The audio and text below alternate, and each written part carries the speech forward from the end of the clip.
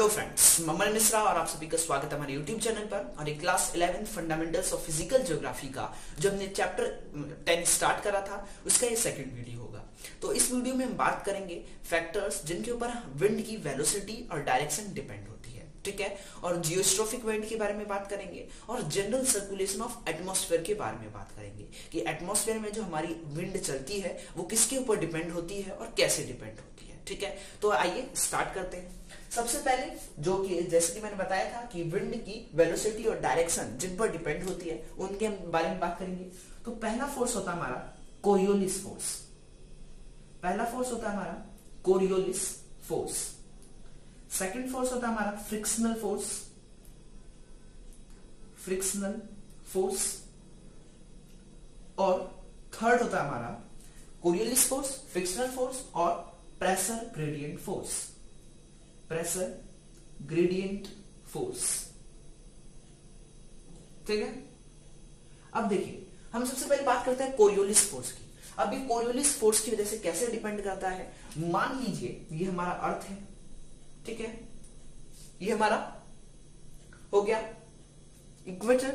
अब मान लीजिए ये वाइंड हमारी ऐसी चलेगी। अब इसके अनुसार कोरियोलिस फोर्स की वजह से जो वाइंड हमें ऐसे सीधी चलनी चाहिए थी वो राइटवर्ड शिफ्ट करेगी, वो राइटवर्ड शिफ्ट करेगी। अब आप कहेंगे राइटवर्ड तो उस साइड होना चाहिए, लेकिन राइटवर्ड हमें ऐसे नहीं देखना है, हमें ऐसे देखना है। तो ये वाला राइट हमारा ये होगा। वहीं पर यदि हम साउदर्न हेमिस्फीयर में देखें तो जो वो अपने लेफ्ट पर जाएगी। अब ऐसे यदि मैं खड़ा होता हूं तो मेरा लेफ्ट ये है, सो यहां जाएगी, ठीक है। कोरियोलिस फोर्स की वजह से नॉर्दर्न हेमिस्फीयर में वाइंड राइट की तरफ जाएगी, वही साउदर्न हेमिस्फीयर में लेफ्ट की तरफ जाएगी। सेकंड फोर्स हमारा फ्रिक्शनल फोर्स। आप देखते होंगे कि जो जगह एकदम खुली होती है, एकदम जहां पर घर कम होते हैं वहां पर हवा बहुत तेज चलती है एज कंपैरिजन टू वो एरिया जहां पर जो घर हैं या कोई भी और चीज है वो ज्यादा होती है, ठीक है। ये फ्रिक्शनल फोर्स होता है। मतलब यदि कोई घर है तो वो जो होता है वो हवा को काटता है, जिससे हवा की स्पीड जो है वो तेज नहीं हो पाती। ये होता है फ्रिक्शनल फोर्स। थर्ड होता है pressure gradient force. Pressure gradient मतलब प्रेशर का स्लोप बनेगा एक ऐसा, जैसे कि पहले वाली वीडियो में मैंने बताया था आपको कि जो एयर होती है वो हाई प्रेशर से लो प्रेशर मूव करती है, ठीक है। मान लीजिए यदि यहाँ पर हाई प्रेशर है तो ये प्रेशर ऐसी जगह जाएगी जहां पर लो प्रेशर होगा। तो ये जो मूव कर रही है एयर, हम इसी को कहते हैं प्रेशर ग्रेडियंट फोर्स। कि कहां पर हाई प्रेशर बना और कहां पर लो प्रेशर बना वो भी एक ग्रेडियंट फोर्स है जिसको हम प्रेशर ग्रेडियंट फोर्स के नाम से जानते हैं। अब एक विंड होती है जियोस्ट्रोफिक विंड। तो जियोस्ट्रोफिक विंड एक ऐसी विंड होती है जो आइसोबार्स के पैरेलल चलती है। एक ऐसी विंड जो आइसोबार्स के पैरेलल चलती है, हम उनको नाम देते हैं जियोस्ट्रोफिक विंड, ठीक है। अब मैंने आपको बताया था कि आइसोबार्स क्या होते हैं। जहां पर सेम प्रेशर होता है हम उसको डिफाइन करने के लिए एक लाइन ड्रॉ करते हैं जिसका नाम हमने आइसोबार रख रखा है, ठीक है। तो अब हम बात करेंगे जनरल सर्कुलेशन ऑफ एटमॉस्फेयर की। ये बहुत इंपॉर्टेंट टॉपिक है, जनरल सर्कुलेशन ऑफ एटमॉस्फेयर। तो आइए स्टार्ट करते हैं। जनरल सर्कुलेशन ऑफ एटमॉस्फेयर, इसमें हम बात करेंगे कि हमारे अर्थ में हवा कैसी चलती है और कैसे एक जगह से दूसरी जगह जाती है।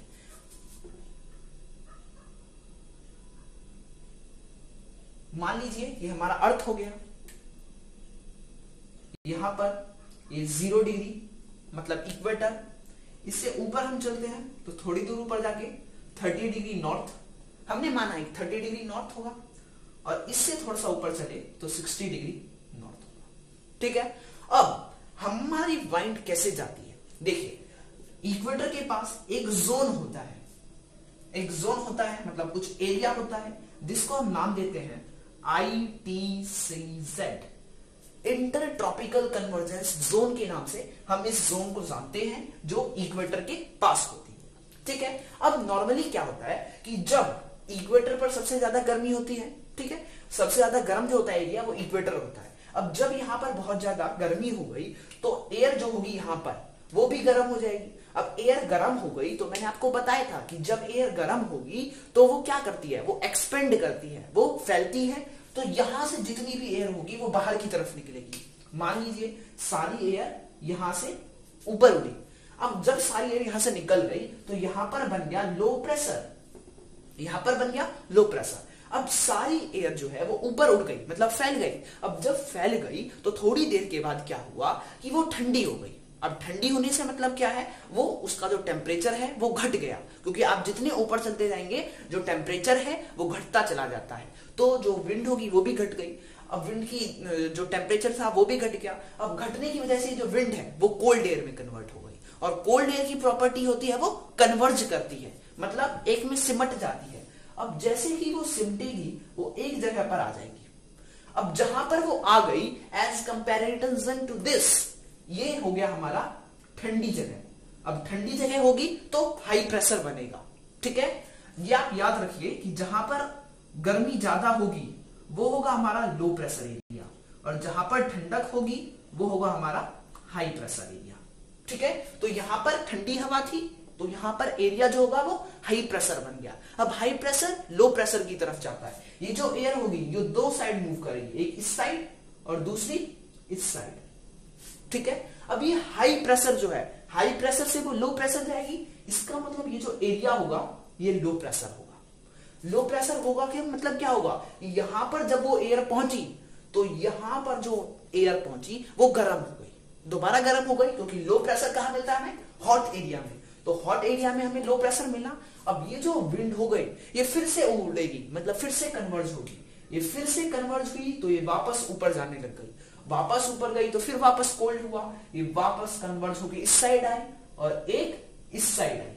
अब यहां जो इस साइड आई है ये हमारा 90 डिग्री नॉर्थ था, ठीक है। अब यहां जो इस साइड आई है ये लो प्रेशर से चलेगी, तो ऊपर हमारा लो प्रेशर था मतलब कोल्ड था, कोल्ड एयर ऊपर जाकर कन्वर्ज होगी, कन्वर्ज होगी तो ये वापस किसी हाई प्रेशर जोन पर आ जाएगी, और हाई प्रेशर से ये फिर वापस लो प्रेशर पर जाएगी, ठीक है। ऐसे ये जो हमारा सर्कुलेशन है हाई प्रेशर से लो प्रेशर जाना, ये इसको हम सेल कहते हैं।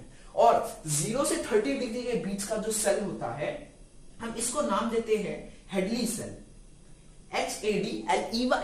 वहीं पर 30 डिग्री से 60 डिग्री वाली सेल को हम नाम देते हैं फेरल, FERRL, फेरल सेल। वहीं पर 60 डिग्री से 90 डिग्री पर नॉर्थ पर हम जाते हैं तो जो बनता है सेल हम उसको नाम देते हैं पोलर सेल, ठीक है। ये 3 सेल होते हैं। एक बार दोबारा देख लेते हैं हमने क्या क्या पढ़ा।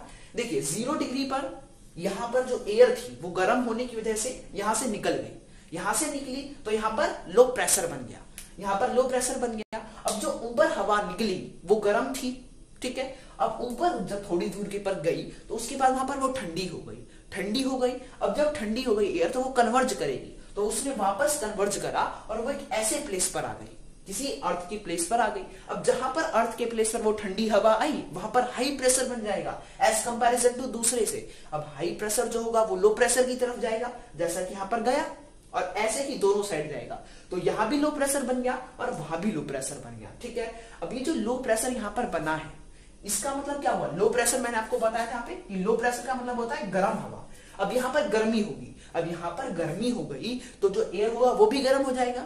गर्म होने का मतलब है कि वो वापस कन्वर्ज करेगा, पूरा फैलेगा। अब जैसे ही वो ऊपर फैली, ऊपर जब फैलती गई फिर वापस एक टाइम आया जब वो हवा जो वो ठंडी हो गई।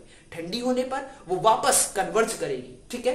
ठंडी होने पर जो एयर होगी वो कन्वर्ज करेगी, गर्म होने पर वो डाइवर्ज करेगी। मतलब जब हवा ठंडी होगी तो वो सिमटेगी आपस में, और जबकि हवा गर्म होगी तो वो फैलेगी। ऐसा ही यहां पर हुआ, तो हवा जब ठंडी हो गई तो वो सिमट गई, ये वापस इस साइड आ गई, ये वापस इस साइड आकर वापस यहां आ गई। वहीं पर ये वहां से चली गई और वो ऐसे जगह पर जाकर बैठ गई जहां पर हाई प्रेशर था, मतलब ठंडक थी। अब हाई प्रेशर से वापस लो प्रेशर आ गया।